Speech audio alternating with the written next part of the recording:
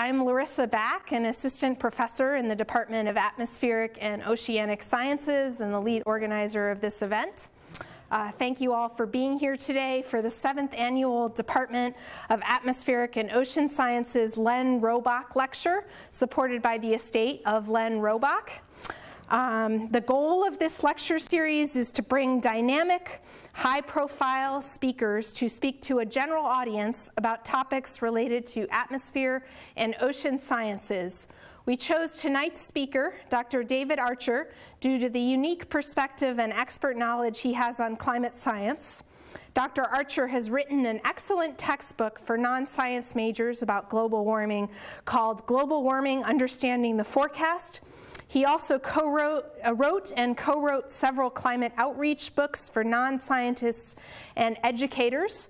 The Long Thaw: How Humans Are Changing the Next 100,000 Years of Earth's Climate. The Climate Crisis: An Introductory Guide to Climate Change. And The Warming Papers: The Scientific Foundation for Climate Change Forecast. And a Princeton primer on the global carbon cycle. And I've actually taught a course using one of these books. Dr. Archer developed a Coursera.org online class open to the public about global warming, which has actually had over 50,000 students signed up to date.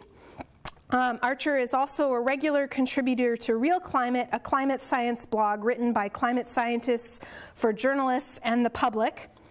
Dr. Archer is visiting us from the University of Chicago Department of Geophysical Sciences, where his research focuses on the carbon cycle of the Earth and its interaction with global climate.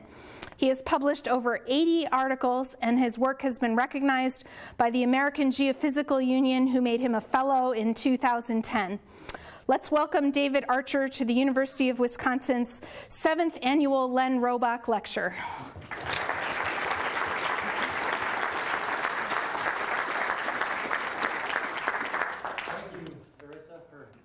Hospitality. It's been great to visit this place. I'd love to see it in the summer sometime. I'm sure it's really nice.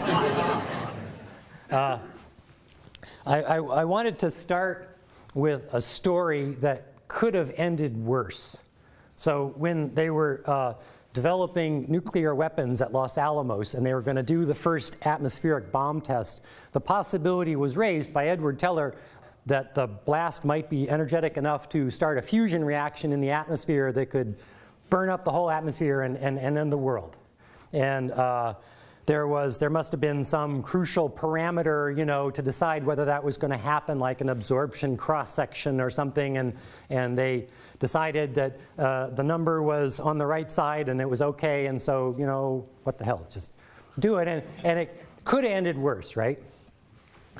So this is the CO2 concentration in the atmosphere, a plot going back 1,000 years. So the orange part, or the red part there, is direct measurements from the air from Mauna Loa, and the part before that is from little bubbles of atmosphere preserved in ice cores in Antarctica. And it's amazing that that works, but it does. And so we have these long records of atmospheric gas concentrations.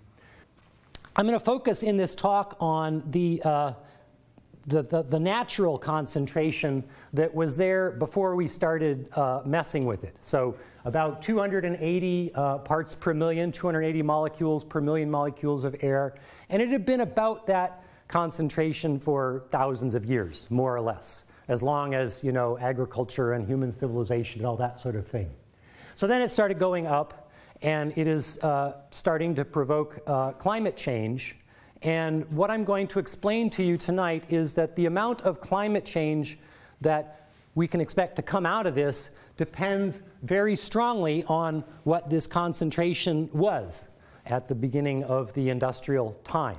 If it had been lower, the whole thing would have heated up much faster. So if you were James T. Kirk on the Starship Enterprise, and you come up on some civilization and you're told that they just discovered coal, the first thing you would say is, what is the atmospheric CO2 concentration now when you start? Because that's like the number that will determine, you know, how that episode is gonna play out. So you know, like the absorption cross-section of the nitrogen in the atmosphere. This is a number, but the contrast is that the people that discovered coal had no idea what that number was or the significance of it. And so it just turned out as it was. I'm going to tell you what would have happened if that concentration had been different. Now, this isn't exactly science because we know what that concentration was. So I'm going to tell you that climate change depends very heavily on what that concentration was, but we know what the concentration was. The scientific method would be, you know, if there's some very number that is you know, going to control things, you measure it as well as you need to, and then you're good. We know this number as well as we need to. So it's not like this is motivating anything new or changing anything. It's just sort of a new perspective on the situation that we find ourselves in. So I'm going to start with some science and then kind of move to, you know, alternate histories and things like that. If you know, equations give you the heebie-jeebies, you can kind of just chill and pick up, you know, the thread in a little bit, all right? But I want to explain to you why the initial CO2 concentration is so important to the global warming climate event. And we'll start from the very beginning, which is the physics that determines the temperature of the planet, which is all about balancing energy coming in from the sun and then being shed from the planet to space. So geothermal heat from below, you'll find if you go and try to warm up by crouching against the sidewalk outside today, is not all that effective. You know, it's the sunlight and the surface energy fluxes that determine the surface temperature. So the sunlight is coming in at a prescribed rate, and then the rate at which energy leaves the planet is a function of the temperature of the planet according to this formula here, epsilon sigma t to the fourth, the Stefan-Boltzmann relation, where epsilon and sigma are just constants and temperature is raised to the fourth power. So the higher the temperature is, the faster the planet will shed energy. And so it's kind of like a kitchen sink where you turn on the faucet and the water sort of builds up in the sink until it can go down the drain fast enough to come in to balance what's coming in from the faucet. So the water level in the sink is kind of controlled by this through flux of water. The temperature of the planet is controlled by the through flux of energy. So when you, to get the simplest model of a greenhouse effect, you can imagine a pane of glass in the air sort of suspended above the ground, and the glass lets the light from the sun go through, but it captures all of the infrared light coming up from the ground, and then the pane of glass itself radiates infrared energy going both directions because there's two sides to the piece of glass. And so now you can pitch this to the undergrads in your class as a sort of algebra story problem, and you got to solve for two unknowns here, the temperature of the atmosphere and the temperature of the Earth. And what you get is the atmosphere has the temperature that the naked planet had in the last slide because it's got to balance the energy coming in from the sun. Those two arrows at the top have to balance. But then the temperature of the Earth is hotter than it was before. And this is because the pane of glass is sort of obstructing energy from leaving the planet. It's kind of like a little piece of carrot or something landing on the drain of your kitchen sink, and then the water level rises to a new level where it's got more pressure to balance the water budget. So the real atmosphere isn't a pane of glass, and most of the gases in the atmosphere don't absorb or emit infrared light, so they don't do this greenhouse trick. But if you have a molecule that is complicated enough that when it vibrates, it creates an electrical dipole that will absorb and emit infrared light at the frequency that the molecule is vibrating. So CO2 in its resting state is a symmetrical molecule, so it wouldn't just leap out at you that it would be a greenhouse gas until you think about it a little bit. But there are three vibrational modes, including a bending mode right here, which is the one which is most important to Earth's climate. So it bends, and when it's bent, it's got an asymmetry that lends it an electrical dipole. And so that can interact with the electromagnetic light coming up from the ground. So this is a spectrum of what the light leaving the planet looks like. We've got different frequencies or wave numbers, different sort of colors of infrared light on the horizontal axis, and the intensity is the vertical. And the smooth curves are black body curves. Those are what the light spectrum would look like if you had an object that was emitting and at all different frequencies, is what we call a black body. But the dark solid line there is what you actually see if you look down from space. In parts of this range, like right in here, this is called the atmospheric window. And there are no gases that absorb infrared light in that window. So if you look down from space, what you see is the ground. So the ground, these curves are at different temperatures, and the ground is actually sort of halfway between the temperature that creates this curve and the temperature that creates that curve. So you can kind of think of these curves as like a thermometer scale, kind of. But then here where CO2, where the frequency of the light corresponds to the bending vibration frequency of the CO2, the light coming up from the ground gets absorbed, and then that CO2 re-emits, and then more CO2 reabsorbs and re-emits, and the light has to sort of fight its way out from the surface at those frequencies. And so in the end, when you look down from space, what you see is CO2 that's up in the upper atmosphere where it's very cold. And so it's following along the coldest of those black body curves there. So the CO2 is, the total energy leaving is proportional to the area under the curve. And the CO2 is taking a big bite out of that. So it's decreasing the energy going to space, and that makes the Earth warm up. So a funny thing about this phenomenon is that the amount of energy imbalance that drives the climate to change, which is a number we call the radiative forcing, and it's in watts per square meter, but it's just a measure of how much energy we're changing. That radiative forcing is a very nonlinear function of how much CO2 you put in. So if there's no CO2, you got this curve here where that bite is gone. And if you just put in a little bit, just 10 parts per million, you get this fairly strapping young peak of absorption there. You know, you get a pretty impressive bang for your buck from just a little bit of CO2. And then you scale it up by a factor of 10 to 100 parts per million. And now the peak is extending down to the coldest part of the atmosphere there. And it's also wider than it was. So you're blocking more energy than before. And then we do another factor of 10 to 1,000 ppm. And you see the peak is still as deep as it was before, because you're looking down and you're seeing light coming from the coldest part of the atmosphere. And changing the CO2 doesn't really change that very much. So the 1,000 parts per million peak is fatter than the 100 one is. And so it's definitely blocking more energy than it was at 100. But you're getting much less bang for your buck than you were initially. If you put another 10 ppm on that 1,000, you wouldn't even see it. Whereas the first 10 ppm was huge, right? So this is how that radiative forcing, the watts per square meter of energy imbalance on the vertical axis there, how that depends on the concentration of CO2 for the lower curve or methane for the upper curve. And so if the initial concentration of CO2 was very low, and then you added a certain amount, that'd be like going from here to there. That's a big change in watts per square meter.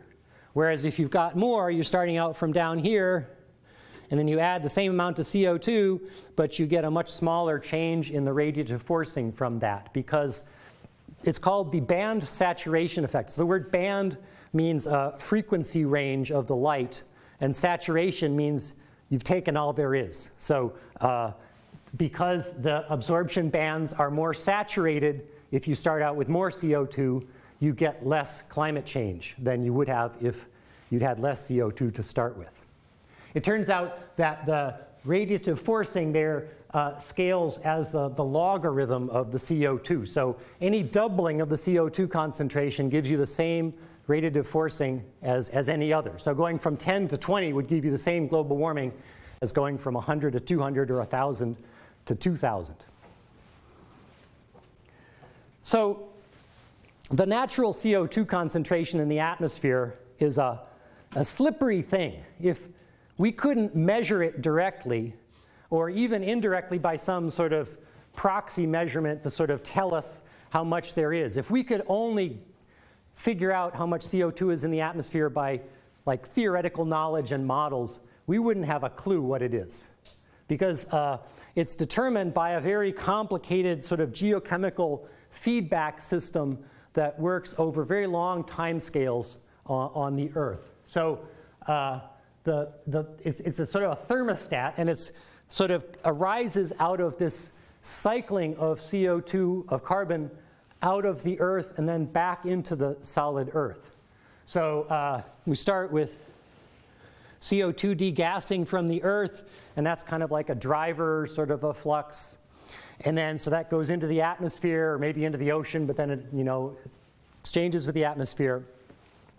And then the way that the carbon manages to make its way back down to the solid Earth again is through a weathering reaction, which is where rocks at the surface of the Earth dissolve in fresh water, in rainwater, and the calcium in the rocks winds up hooking up with CO2 to make a calcium carbonate, which then gets buried at the bottom of the ocean. So the thing about this cycle that makes a feedback, a thermostat, is the idea that the rate of the weathering, how fast you can dissolve those rocks, depends on the climate. It depends on how much fresh water you're washing over the rocks all the time. So on Earth today, you have much more weathering happening in the Amazon, where you have water flushing it all the time, than you have in the Arctic, where you're sort of water limited. And the idea is that if you had more CO2 in the atmosphere than would balance, that would mean the planet would be too tropical and too much rainfall. You would be dissolving rocks too fast, and you'd be pulling CO2 out of the atmosphere faster than you're replenishing it from the volcanoes. And so it's just like this kitchen sink again, where the process of removing the carbon from the system is like the water going down the drain in the sink. And it is a function of the amount of carbon in the system, which affects the climate, like the water level pushes the water down the drain. And like that, it will tend to stabilize. So if you have a thing like you know, fossil fuel combustion, you've got CO2, you put a bunch of CO2 in the atmosphere, and suddenly you're weathering faster than you were in the original steady state. So that means you're using up CO2 from the atmosphere faster than you're replenishing it, and so it will tend to sort of glide back down to the initial steady state value. So this is a slow thing. This is the process that will clean up after our global warming, but it's unfortunately for us very slow. It has a time constant of at least 100,000 years, probably more like 500,000 years. So releasing CO2 has this very, very long impact on the climate. If you don't remember anything else, if you're like right about to fall asleep right now, remember that, and that's an important thing to remember. So this thermostat idea helps to solve a problem that Carl Sagan came up with called the faint young sun paradox, which is the idea that as the sun matures, as you make heavy atoms out of light atoms, the whole thing sort of contracts and it gets hotter. And so the sun is putting out like 25% more energy than it was 4 billion years ago when the Earth was younger. And yet, the climate of the Earth has this eerie, uncanny stability over all of that. It's like you have an oven and you're turning up the thing, but yet your cookies come out perfect at the end. It's like, what's going on? This thermostat helps to do that. And like I say, it also will determine the longevity of what we do. In the year 1750, in the natural world, the CO2 concentration could have been anything. So if the sun had been a little hotter, so here's a plot of a model result of what that CO2 concentration would have been as a function of the temperature of the sun. So we're going from 5780 Kelvin to 5850 Kelvin. This is a tiny, tiny, tiny change in temperature when you think about the full range of stars. There's different classifications of stars. The sun is a G-type star. So if I were to put, the limits to what a G-type star is on this plot, it would be like, the opposite ends of the room. This is a tiny, tiny range of temperatures. The next figure here on the right shows how the CO2 concentration would have been different in the natural world if we had been a little bit closer to the sun. So if we were 3% closer to the sun than we are, the natural CO2 concentration in 1750 would have been like 20 parts per million instead of the 200 that we had. Tiny, tiny, very, very, very. The albedo of the planet is how reflective it is. You make a tiny change in that, few more clouds, and you could totally change this. And the fact that the Earth is, or the sun is getting hotter through time means that if we had come to sentience and discovered coal a few 100,000 years later, maybe 500,000 years later, the sun would be hotter enough at that point that the CO2 concentration would have been much lower in the natural state before we kind of start, doing our thing. So it could have been anything. So what I'm going to talk about is what would have happened if it had been lower. So this is I'm going to assume, the people who are discovering coal, they knew what the world the temperature of the planet, so we're going to insist that the planet have the temperature and the same biosphere, the same amount of fossil fuels, burn them at the same rate, same ocean circulation, all that stuff that we can see. But I'm going to tweak it by tuning the sun just a little bit up and down. No, actually tuning the CO2 degassing rate, actually, coming from volcanoes. If I have more CO2 coming out, it's got to be higher. It's like turning up the faucet. Water level in the sink goes higher, whole thing scales up. Or if the CO2 coming out of volcanoes had been lower, the CO2 could have been lower in the atmosphere. Nobody would have known the difference. So what would have happened if we had discovered coal in such a world? It's a little complicated because a lot of the carbon that we have released is not in the atmosphere now. It's dissolving in the oceans. So this is a plot of the red curve is the rate of CO2 emission. I guess this is the cumulative amount of CO2 ever emitted. And here's what's in the atmosphere. And there's a whole bunch that's in the ocean. The ocean is taking about half of our carbon that we release, which is a good thing. One thing to be a little careful about in thinking about this is how could that have been different if everything had been different, like I said, what would happen? Well, the fact that the ocean, it seems like the ocean every year takes about half of what we release. So the simple world would be to say that, the ocean and the atmosphere equilibrate quickly. So it'll just take half of whatever you release because it just does what it does quickly. But that's not actually true. You can think of the ocean as sort of having two reservoirs. A surface ocean reservoir, which does equilibrate quickly. And so if the whole ocean was just 100 meters deep or something, maybe atmosphere and ocean would always be tightly in equilibrium. But there's also this deep ocean that has a long time constant, and it's the biggest reservoir. So this is where, this will hold much more carbon, but it takes longer to get there. And while the surface shallow layer might equilibrate quickly enough to just always keep up with whatever you do from one year to the next, the uptake into the deep ocean kind of depends on everything you've released, since like 1750. So it's sort of the top going into the shallow layer, the uptake rate is proportional to how much you release this year probably, but how much is going into the deep is proportional to how much you've ever released because it's taking so long to equilibrate.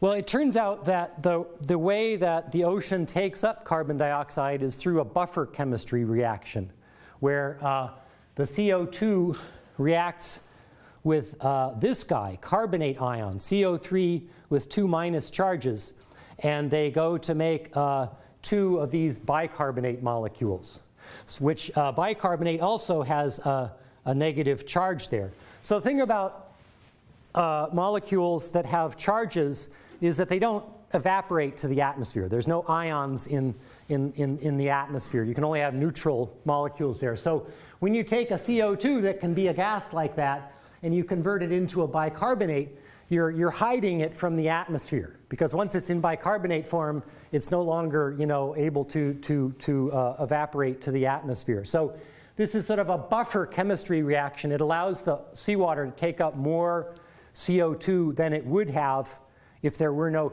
chemistry like this. If it was just dissolving the gas, and that's like dissolving oxygen in the water, there's no chemistry that happens. It just goes in there and that's it. So seawater can hold something like 10 times as much CO2 per, you know, gallon as it would if there were not this chemistry. And the strength of this buffer is determined by the carbonate ion concentration, which is determined by equilibrium with calcium carbonate in the sediments. So the calcium carbonate says how much carbonate ion there will be. And so it turns out when I put this into a simple model, the ocean takes up the same fraction of the carbon regardless of what the initial CO2 concentration was, because this buffer chemistry is controlled by that calcium carbonate reaction. So here's kind of how this looks. The top left plot you saw already, that one is how the CO2 concentration depends on the degassing rates. That's the knob that I'm turning to drive this up and down. And then the lower right is how the chemistry of the ocean changes, because the ocean has to deal with the CO2 thermostat saying the CO2 wants to be this, and it also has to deal with the calcium carbonate system saying the carbonate ion has to be that. And there are 2 degrees of freedom in that chemical system, so we can do that by changing the total amount of carbon dissolved in the water, and also something called the alkalinity, which is how much carbon you have that has minus charges in it. So the ocean can kind of adjust to accommodate all those things. And then the real important thing here is this fourth plot, which shows how much is going into the ocean as a function of time, as I'm going to dump fossil fuel CO2 into the atmospheres of these different planets. And it's always more or less close enough the same fraction, the same 50% is going in the oceans. So the way that works out then is that you can kind of think of the atmospheric CO2 concentration as being a natural value that just stays constant throughout our, you know, time period. And then the fossil fuel part is just going to be this little seed which grows exponentially. And when we have different initial concentrations, it just pushes that whole thing up and down. It doesn't really change the shape of that curve very much. Okay? The next step is to figure out what is happening to the climate from this. And so we have to calculate this radiative forcing, the watts per square meter of energy imbalance. And that is a function of, as I said, the ratio of the initial CO2 to the one you're sort of concerned about. Let's take this really low curve here, and we're calculating the radiative forcing from that. That involves taking the natural log of it. So over here, where the initial natural amount of carbon is sort of negligible anymore, you're just taking the natural log of an exponential, and that just gives you a straight line. So that's this straight line here. So when you get to the point where the fossil fuel part is sort of dominating, you get this sort of straight line, you know, increase of watts per square meter per year from our continued exponential, you know, exploits there. And then before you get to that point, when the natural part is not negligible yet, you're kind of accelerating to that terminal stage here. So the cool thing about this is that if you change the natural concentration, because the radiative forcing is a function of the ratios, it's like you're scaling, you're just multiplying everything sort of by a constant. And the thing about multiplying an exponential by a constant is that it's just sort of, that's just like moving it in time. So 2e to the x equals e to the x plus natural log of 2 or something like that. You can sort of go from a pre-exponential multiplier to something up in the exponent, which in this case is time. So what this means is that by dialing up and down the natural CO2 concentration, we're taking these trajectories of radiative forcing, kind of accelerating and then reaching that terminal stage, and we're just moving it back and forth in time. The slopes that they reach, when they get to this terminal phase are the same, and the curvatures down in the lower part, they're all the same. They're all the same curves pretty much, but the timing is moving back and forth. So it's as if by burning coal, you're lighting a fuse, and then the fuse is going to burn for a while, depending on how much CO2 is in the atmosphere, and then it will, after it sort of goes through that, it will blow up. And how much time you have to sort of between, oh, this is cool, we've got coal, we lit this fuse, and figuring out, whoops, wait a second, this is a problem, and putting it out before it gets to the bomb, depends on how much CO2 is in the air when you start. So sort of go through what that looks like now, starting with lighting the fuse. So you're looking for some kind of a clue that exponential growth is going to happen. And it's a little disingenuous to insist on ingredients for exponential growth, because everything about life seems to grow exponentially. Complexity of body plans, or speed of computers, or whatever. But the steam engine seems like a natural place to say this is where we lit the fuse. The very first steam engine was kind of a simple thing. It was just designed to pump water out of mines.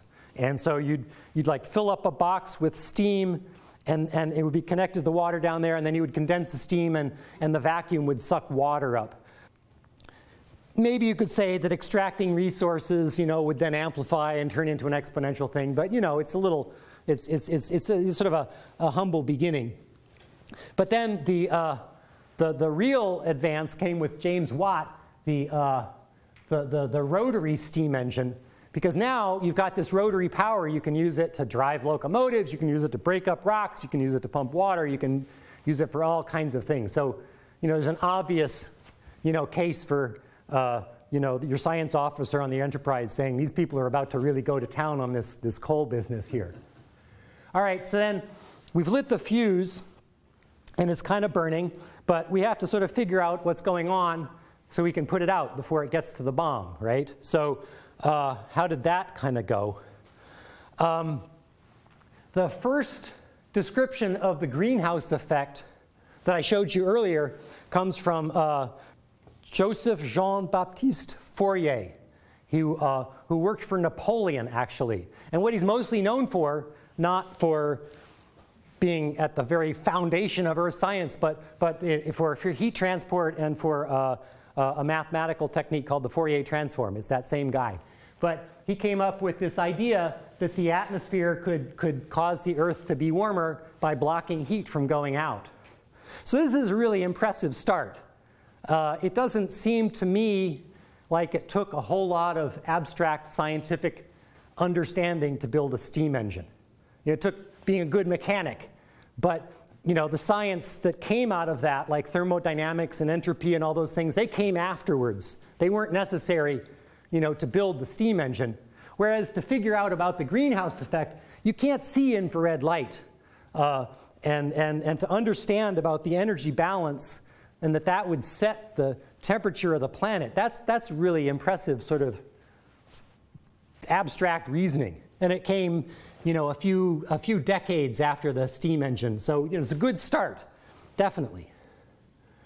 The next stop on our thing here is from a British chemist named John Tyndall, who discovered the thing about the CO2 that only some gases can absorb and emit infrared light. They had no idea what light was. They talked about billows of the ether, which is actually not all that far wrong. It's just different words than we use anymore. But he had this really steampunkish kind of lab equipment and was able to figure out that because they were interested in the ice ages at that point. So they were able to figure out that you don't have to change the whole mass of the atmosphere to make an ice age or change the climate of the planet. You just have to change these trace gases like carbon dioxide. So that was at about, that was in sort of 1850. And then 1896, was written, my all-time favorite paper in all of the earth sciences, by Svante Arrhenius. So Arrhenius, a Swedish chemist, is also known for something other than this. If you took freshman chemistry, you heard about the Arrhenius equation, which describes how chemical kinetics depend on temperature. But he also did this amazing thing to try to estimate how much the temperature would change on the planet if you doubled the amount of CO2 in the atmosphere, which is the same metric we use today. We call it the climate sensitivity, or delta T 2x for doubling CO2. And it's a good metric because, like I said, the climate change goes as the number of doublings. So, you know, a climate sensitivity that was how many degrees C per parts per million of CO2 would be a weird number because it would depend on where you started. But for doubling CO2, that's a good number. So the reason why I love this paper so much is he didn't know what the absorption spectra were of CO2 or water vapor in the atmosphere. He tried to figure out what that would be by using measurements of infrared light coming from the moon, made by a guy named Tyndall. So Tyndall was trying to figure out, Langley, trying to figure out how hot the moon was. And they were just figuring about infrared light and those black body curves, and the warmer it is, the higher, the brighter they are. And so he was trying to figure out how bright the moon was by measuring how intense the infrared light coming from the moon is in moonlight. And you can't see infrared light. So he was sitting there in a dark laboratory at night or something with a prism made out of salt, because salt is one of the few solids that you can run infrared light through and not have it absorb. And then measuring how fast a thermometer or something was warming up as the light kind of hit it. So it must have been really esoteric and spooky, like, you know, on a seance or something, but it was real this time. And so what Arrhenius did is he used those measurements. They were made as a function of the zenith angle. So if the moon was way over here and coming in, it's got to go through more atmosphere than if it's right overhead. And also the temperature and the humidity, so that differing amounts of water vapor for different data points. And so Arrhenius backed out absorption coefficients for CO2 and water vapor from this silly moonlight data. And then from that did what he called really tedious calculations to figure out how much you would warm up the planet by doubling the CO2 concentration in the atmosphere. This is incredible. In hindsight, he was lucky because the spectrum, you know, covered by the different diffraction angles through that salt prism covered about half of the spectrum that we really needed to see. So, you know, this has got to be an ingredient to being a famous scientist, is being really lucky, right? We all know that. And he was very lucky. In 1896, he basically nailed it, what the climate sensitivity is. Beginning about 1950 is when we started to actually know what the CO2 concentration in the atmosphere is. It's not really that difficult a measurement to make if you have a box of gas. The hard part is that we breathe CO2, and you know, it comes out of all kinds of things and goes into things. So if you measured the CO2 concentration in this room, for example, it would probably be about 1,000 parts per million. And then just even outside, you go outside, it would be higher than the 400 parts per million. You can look up what the CO2 concentration in the atmosphere is, because we're down in the boundary layer and we're sort of polluting it, and it's just really hard to get, you know, the number out of all the noise. There's seasonal cycles and all kinds of things. So what Keeling did was set up a place on Mauna Loa, which is this volcanic mountain in the middle of the Pacific free troposphere in Hawaii. It's like the biggest middle of nowhere you can imagine, just like air all around you. And from there, he could get rid of some of that sort of local pollution, and he started to see the atmospheric constant. Yeah, you know, it took him a few years of data before he said, whoa, that's kind of going up. Because his boss, Roger Revelle, had just published this paper saying that he didn't think that the CO2 concentration could go up because this goes in the ocean too easily. So now Roger Revelle is famous for being a prescient scientist, having gotten the wrong answer, but then hiring the right guy to come up with the right answer. The Revelle buffer factor came from a reviewer, I'm convinced of. If you read Revelle's paper, there's like, he's got this whole thing, and the whole buffer chemistry I showed you, it's like he missed that, but some reviewer said, you got to put this in. So he had put this, oh yeah, there's this other factor of 10 there. So yeah, luck is an amazing thing. So essentially, our understanding of the climate system matured in sort of the early 70s. There was, they're discovering about aerosols that can cool the planet, and the ice ages, we're figuring out that those had happened. But by the early 70s, it was clear that despite what you may read in the Wall Street Journal, climate scientists knew that we were talking about global warming, and they were issuing public statements, this is going to happen. And nothing really has changed since then. I mean, we've been getting details and watching things actually happen, but in terms of the first order understanding of how this all works, it basically matured in sort of the 70s. So that's kind of understanding what's going on. Now, sort of the climate impacts, it was predicted in sort of 70s, 80s, 90s that by the turn of the century, the climate impacts would rise above the noise of natural variability. And in fact, it came in sort of 1995 that the Intergovernmental Panel on Climate Change, which is this United Nations sponsored organization of scientists from all over the world that write these scientific assessment reports to try to synthesize what we know about climate science. In 1995, the IPCC said, the balance of evidence suggests a discernible human impact on climate. So it was obvious, it was clear at that point to sort of scientific analysis, it was a done deal, the climate is changing.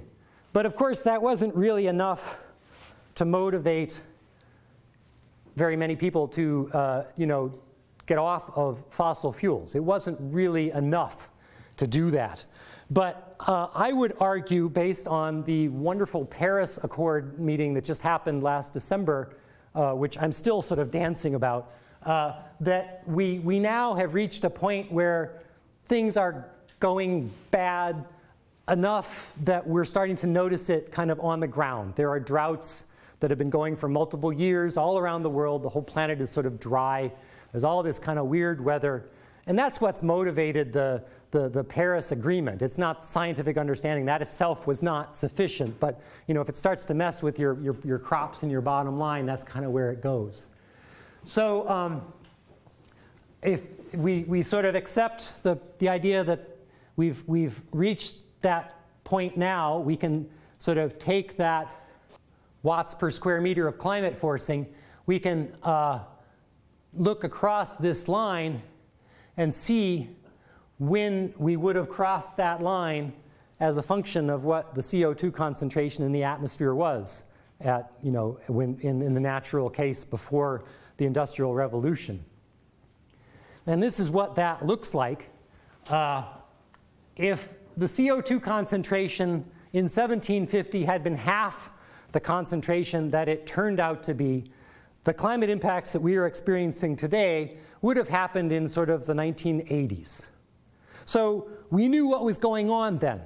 We could have said, oh yeah, this is what's happening, we understand that. So in that respect, we would have been as able to deal with it intellectually anyway as we are now. They didn't have as good windmills and solar cells and things like that in those days, so it would have been more of a challenge than we face. But it would have been sort of a similar situation to where we are. But if it had been 1/10 the concentration that it turned out to be, it would have hit the fan in about the year 1900. So Arrhenius had a wild idea. He would have said, yeah, I know what's going on, but they didn't have the spectrum of the gases, and really to do this right, you need computers. So there was a lot of work yet to do. It would have been harder to know that things were going so strange without the instantaneous global communications that we have today.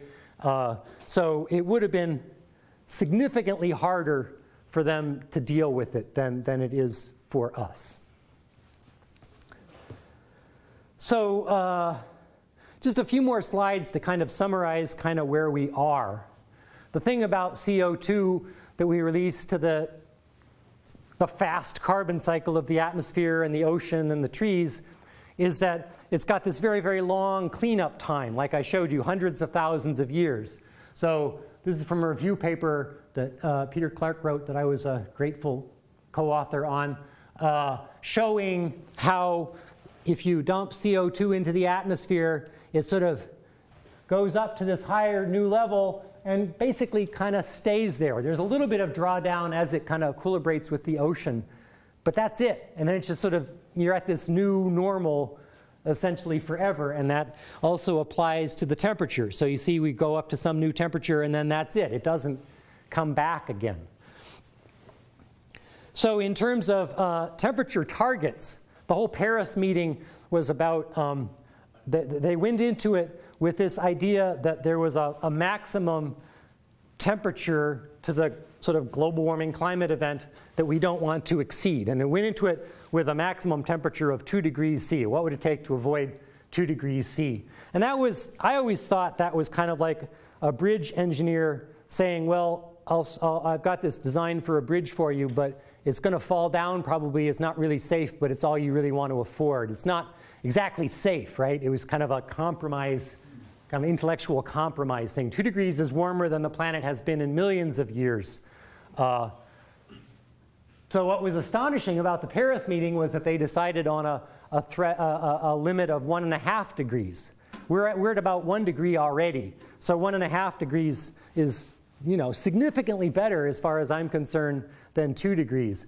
But the thing is, to make this happen, the way it works is that there is kind of a linear relationship with a lot of uncertainty between how much carbon you ever release and what the temperature you will get out of it. So we've burned about 500 gigatons of carbon, and that's gotten us about 1 degree C of warming. That's where we are. And so to make it, to keep it at 2 degrees C, we could burn that much again to 1,000, or we could burn another 250 to get to 1.5 degrees, which is what we agreed to in Paris. It's a very simple sort of a thing. Actually, there's a couple of nonlinearities that cancel out here. One is the nonlinearity of the temperature from the CO2, which I told you it goes logarithmically. But on the other hand, you have another nonlinearity about how much goes into the ocean, because if you put a lot of CO2 out into the air, the ocean buffer system kind of loses its capacity. You run out of carbonate ion, and so then the atmospheric fraction goes higher. So those two nonlinearities sort of cancel each other out to give us this more or less linear relationship, to which you have to add like a factor of 50% or something on either side uncertainty, because we don't really know the climate sensitivity of the Earth as well as we would like to. But it's, at the face of it, a fairly simple linear relationship. It's like this piece of pie. You eat the whole pie, you're going to get sick. You eat half the pie, you'll get less sick. How fast you eat it doesn't matter. Well, I guess it would matter if you were eating a pie, but for the carbon, it doesn't matter. It just matters how much you release. So if we're on this exponentially increasing emission rate now, business as usual, if we were to just change the sign on the exponent and start to cut today by a few percent every year, the emissions rate would sort of ramp down like this. And if you add up the total amount of carbon that was ever emitted, it would come into something like the 1,000 gigatons that would get us to the 2 degrees C that they were talking about before Paris. But then if we wait longer, we have to cut more quickly until finally, if we wait till 2040, we're pretty much done and we'd have to sort of go cold turkey. And so the thing about this is that how much percent per year you have to cut, that determines how expensive it will be. So it's kind of like this homework assignment where you tell a student that you can write a 5-page paper for Friday, or you can hand it in Monday, but it's got to be 10 pages, or Wednesday, but it'll be 20 pages, or Friday, but it's got to be a book. It's got this sliding kind of a scale here. So the thing about carbon is that we emit it doing everything that we do. So there's no single magic bullet that can make, that can solve the problem. We use it for transportation and heating and electricity and manufacturing and food and all kinds of things. So what has to happen was sort of described in this really cool paper. It's an old paper now, but it's still sort of right. They were sort of imagining, okay, so here is emissions under business as usual, and this is what they wanted to stabilize at now. And so there's no single thing you can do that go from this top curve to the lower one. So their idea was to split this up into lots of little things, which they call wedges. So you may have heard about wedges. It's Al Gore talked about wedges. A wedge is defined as something that you do that ramps up to cutting some amount of carbon in the future, like a gigaton of carbon per year in the year 2050 or something like that. So the thing about these wedges is they're small enough is that there are lots of those that we could start on today, existing technologies. So this is a table you probably can't read very well, but it's got 15 different things on here, existing technology that could each comprise a wedge. And at this time, they were saying that we needed 7 wedges to stabilize carbon. Probably we need to do more than that now.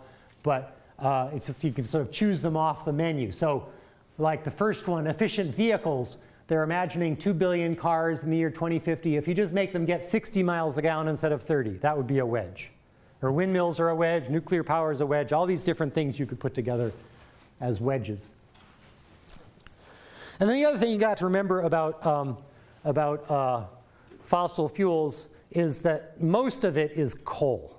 So there's a couple hundred gigatons of oil in the ground, a couple hundred gigatons of natural gas, and thousands of gigatons of coal. So if we were going to try to limit to 2 degrees C, one option would be to just go cold turkey on coal right now and then burn all the rest of the gas and oil that's there. And that would get us right to 1,000 gigatons. So the larger point is that the big decision about what's going to happen with Earth's climate is what we decide to do with that coal. And it's hard to wean ourselves from petroleum because we like to get around, and petroleum is really good for transportation. So thinking about giving up traveling and stuff like that, that's kind of the hard way. But nobody's all that emotionally tied to coal, right? And we have a large fraction of the world's coal actually in this country, in Illinois, actually, my state. So we're sitting right at ground zero. We are in control of what's happening here, and coal is the thing to watch out for. We keep our eyes on the ball. That's where the action is at. So my conclusions that we got really lucky. It could have been much, much worse, and we should take advantage of this fact that the fuse burned all this time to use all of our knowledge and our technology to deal with this problem. Much easier than it could have been if it had been different. So thank you very much. That's my lecture.